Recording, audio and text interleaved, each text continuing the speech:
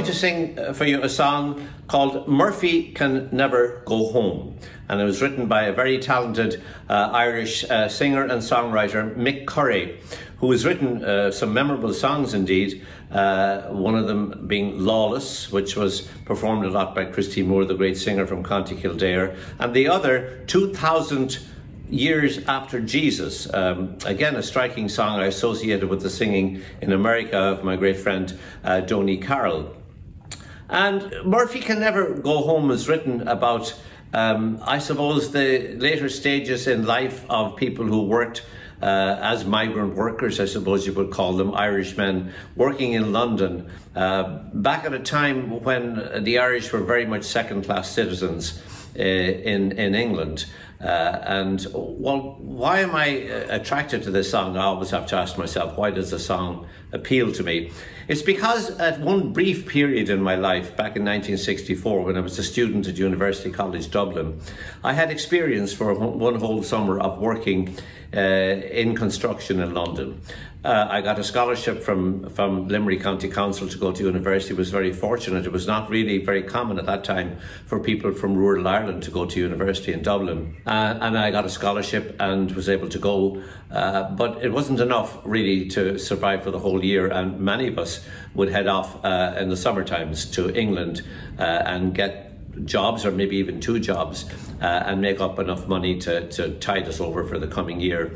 I ended up going to London for the first time, walking the streets of Shepherd's Bush in London, which was a very Irish area at that time, and seeing various signs for employment up. And the job I ended up with was for the Lovell Construction Company. It's a very reputable construction company, still exists to this day. And I picked it over the companies that most Irish immigrants were in England were working for, McAlpines and Wimpy's, and the most notorious of them all for hard work, Murphy's, run by a Kerry man in London.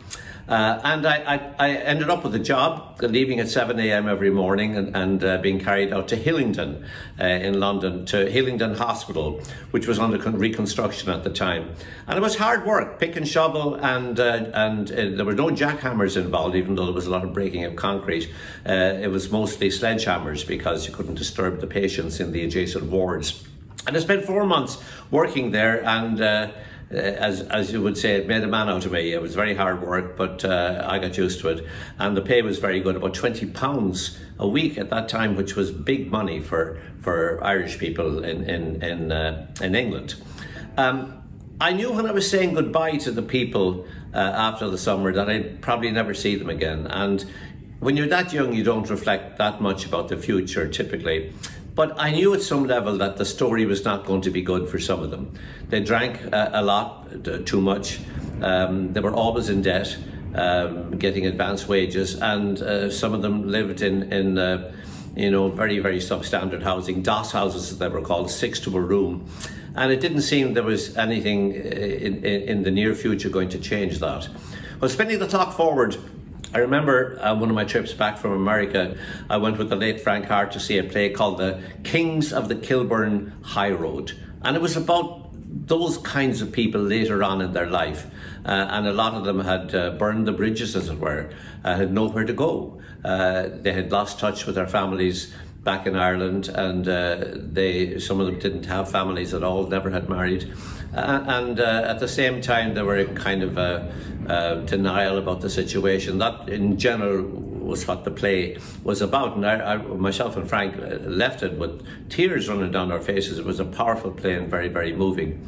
And when I heard this song of Mick Curry's, I wanted to learn it right away, and I did, but I actually never sang it in public. This is my first time ever doing so.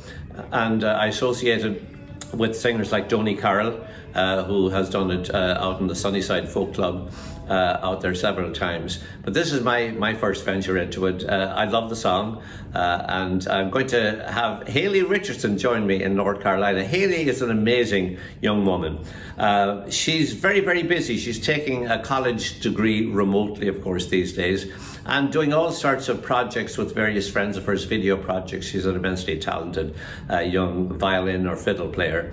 But she always finds time whenever I call her up and say, will you play on this or will you play on that, Haley? And she's agreed to play on this. So with Haley Richardson in North Carolina, I'm going to be singing Mick Curry's great song, Murphy Can Never Go Home.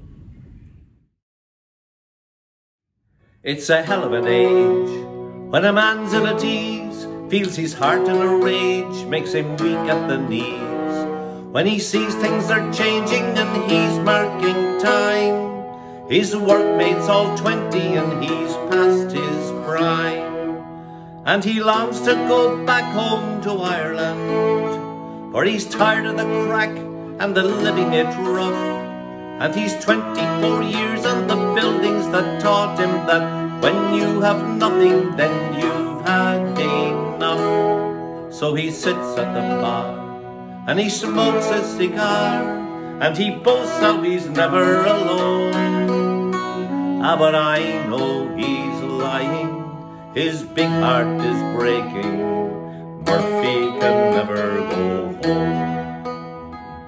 And he reads in the papers of the economic miracles wrought by the Yanks and the sons of Japan, building the blocks of the 21st century. What use have they for a labouring man? Once hard men were heroes and now they are fools, and all the old values uprooted and gone. When he woke up he found that they'd changed all the rules, but there's nothing to do but keep labouring on. So he sits at the bar and he smokes his cigar, and he boasts how he's never alone. But I know he's lying, his big heart is breaking. Murphy can never go home.